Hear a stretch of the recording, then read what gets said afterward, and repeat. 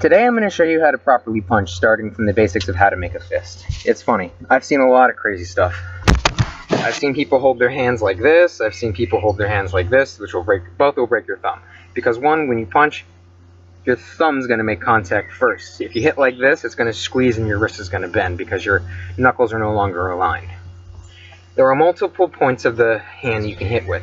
I personally do not like punching because the hand is a ball of joints, and if you hit your joint against something with force, it usually breaks. I have broken my hand a lot, and I did the technique right. So, here's how I teach kids, and here's how I teach adults.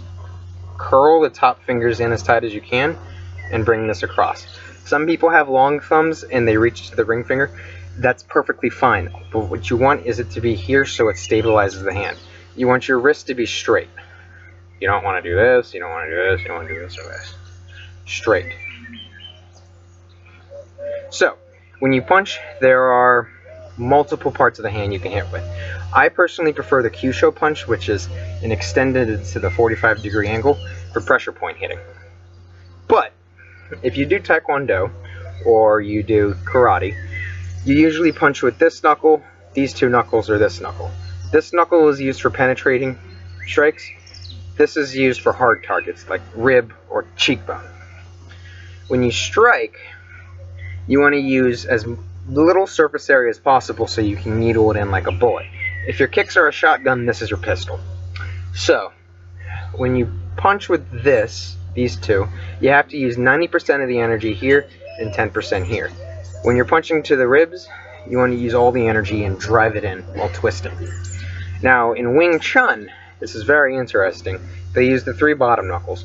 I actually have a scar from when I once accidentally punched my computer like a fool as a teenager, and it lacerated my hand because these knuckles are not strong. Even the skin is weak on them because we just don't condition them usually.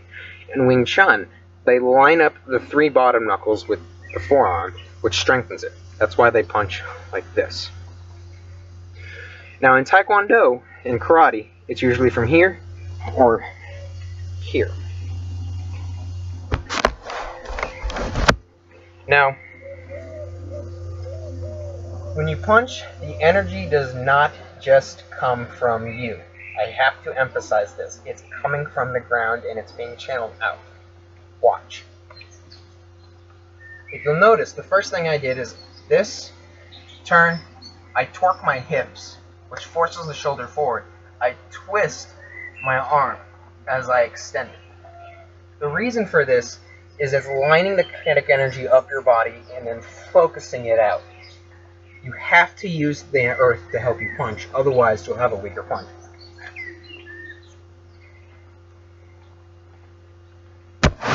Now personally, I prefer a palm strike. It's way safer, you can deliver just as much energy, especially as a crushing blow, and it has padding to protect the bone, which is more important. The muscle there is not weak. It's very strong because we use our hands in almost everything we do daily. Now, in Wing Chun, they kinetically link themselves with the earth. Let me show you. Now, a lot of people make this mistake about Wing Chun. They think they fight like this. They don't. They'll fight in a natural position. But this is a great way to line yourself up with the earth.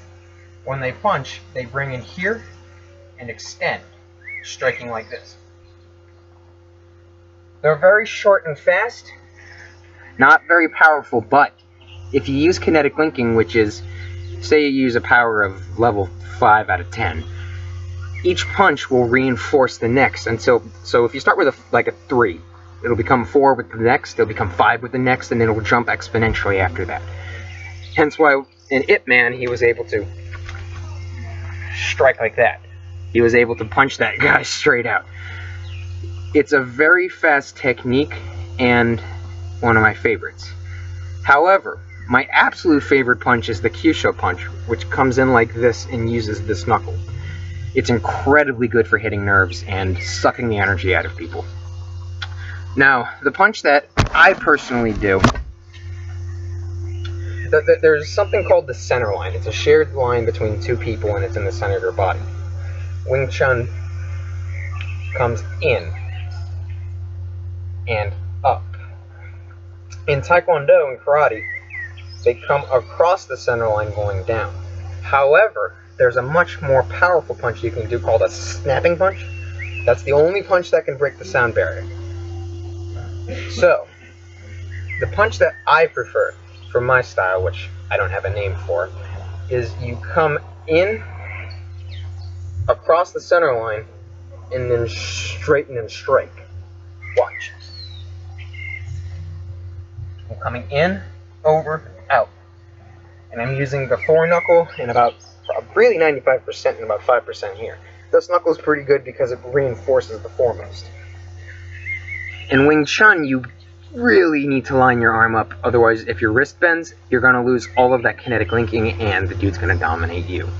Because if you got a weak punch, it's not good. The best way to get a strong punch is by doing push-ups, preferably knuckle push-ups and finger push-ups. So, if you're going to punch, make sure you condition your hands. In Hapkido, there's a very extreme group.